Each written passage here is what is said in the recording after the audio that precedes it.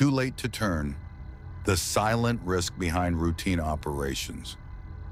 The plant hummed with life, pumps turning, valves aligned, everything working as it should. It was a day like any other, calm and predictable, with every system functioning in harmony. Operators followed routines, unaware that just beneath the surface, something was about to go very wrong. It started with a leak, just a whisper at first, a soft hiss barely audible over the hum of the machinery. But then the pump ignited, a fire broke out, surging violently, and within moments, access to the suction and delivery valves was lost. The flames were too intense.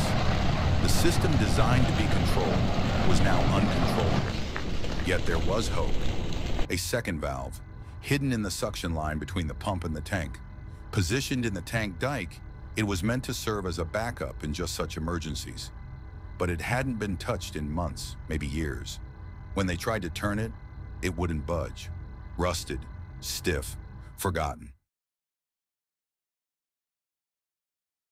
Every valve that might need to be operated during an emergency, whether manual or automatic, must be tested regularly. Not just when it's convenient. If a full test interrupts production, then test partially, but always test, because theory alone won't stop a disaster. When danger strikes, hesitation is deadly.